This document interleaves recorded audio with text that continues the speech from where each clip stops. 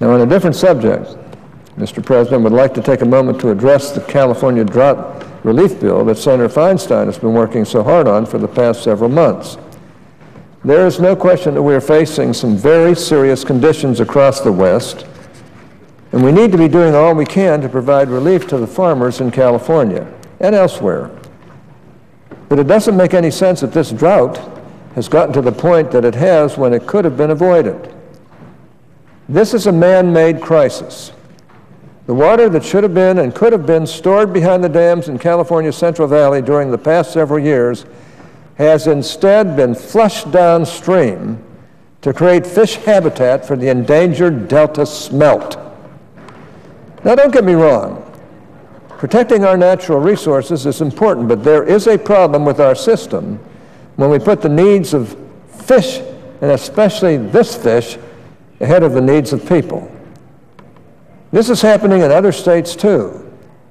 We are seeing the needs to people made secondary to the regulatory requirements that may or may not even be benefiting the species that they are designed to help.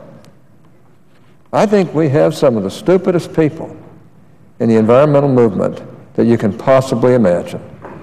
And they consistently place these trumped-up situations against human beings and humankind, and it's getting real old to me.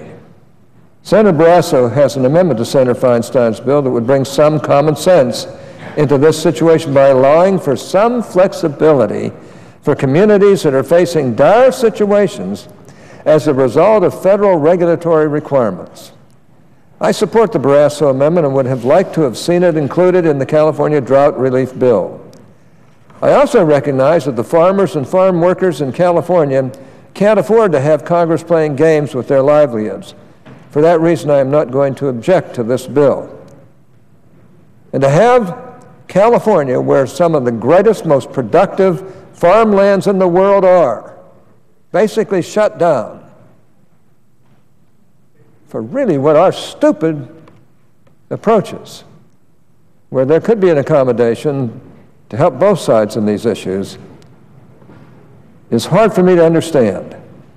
When the members of the California delegation sit down with the committees of jurisdiction to work out the differences between the Feinstein bill and the bill that has already passed the House, I would urge them to implement Senator Barrasso's proposal into the final bill.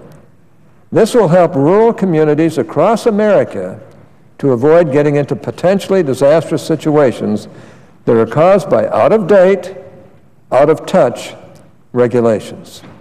The economy and job creation don't have to be at odds with conservation, and this is the perfect opportunity to create some badly needed flexibility to make sure that they are not. And I, for one, would like to see that for a change in the United States Senate. I'd sure like to see us depoliticize this place where we could work together again.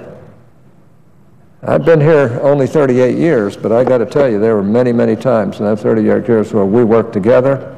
We solved the problems of America together. We had the country running well, and frankly, we all walked out of here feeling pretty good.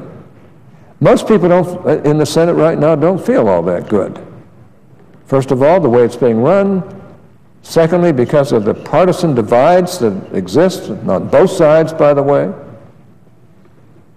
Thirdly, because we have a rough time getting people together in a bipartisan, impressive way.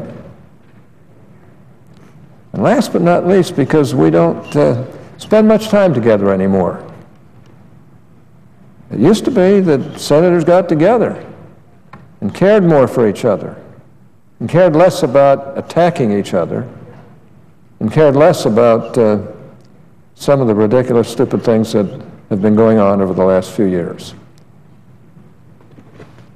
I would suggest to my Democrat friends that they start thinking this over, because the Senate has really gone downhill, and we've got to stop it and start working together in the best interests of our country.